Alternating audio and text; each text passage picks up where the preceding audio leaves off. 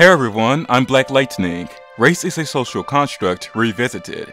I'm revisiting the topic because I want to give an updated video on why I think it's a social construct, and because I didn't realize how slow I spoke in that video.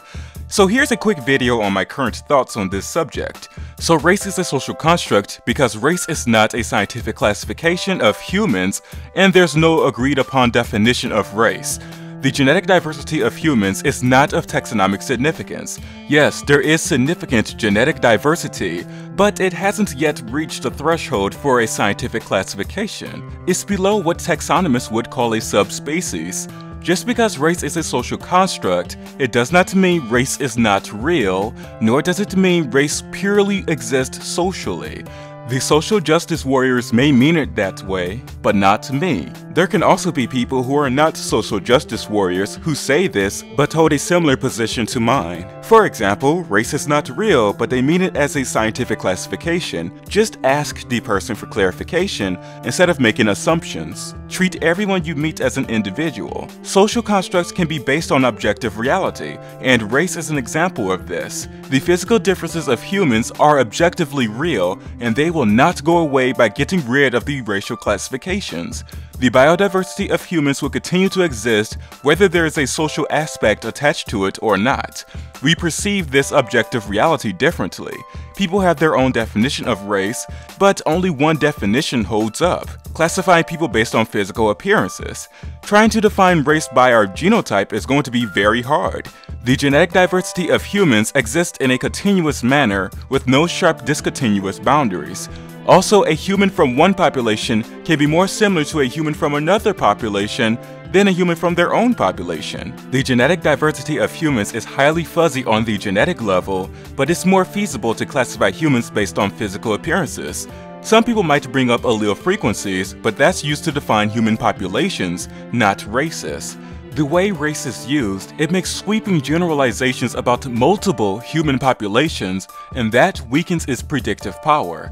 In this source it says, a final complication arises when racial classifications are used as proxies for geographic ancestry.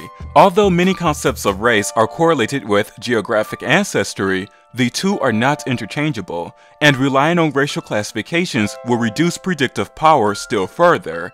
The fact that, given enough genetic data, individuals can correctly be assigned to their populations of origin is compatible with the observation that most human genetic variation is found within populations, not between them. It is also compatible with our finding that, even when the most distinct populations are considered and hundreds of loci are used, individuals are frequently more similar to members of other populations than to members of their own population. Thus, caution should be used when using geographic or genetic ancestry to make inferences about individual phenotypes. Human populations are not necessarily racist, because the concept of race involves grouping multiple human populations under one category. It's much more accurate to say people of West African descent tend to have sickle cell anemia than to say black people tend to have sickle cell anemia. Diseases usually have more to do with geographic ancestry and/or lineage than race. Relying on race means you're including every human population that is considered black, but referring to human populations allows you to be more precise. This is why race weakens your predictive power. Your predictive power is going to be weak or strong depending on the trait being considered. So with this being said, the concept of race is not completely uninformative, but it's definitely not an accurate representation of our genotype. Race is real, so please do not comment saying race is real. I know that, but the concept of race isn't of taxonomic significance. The day the genetic diversity is great enough to be of taxonomic significance is the day when race will change from a social construct to a scientific classification. It probably wouldn't be called race if that were to happen, but that reality isn't today. We also could see how race could be arbitrarily assigned.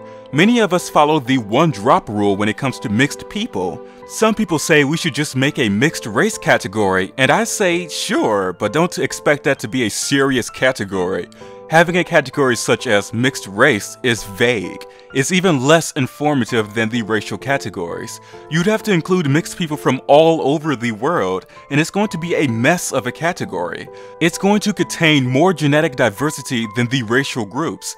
You're better off keeping this just a social construct based on physical appearances rather than a scientific classification. When it comes to mixed people, just use your own discretion. It's much more feasible this way.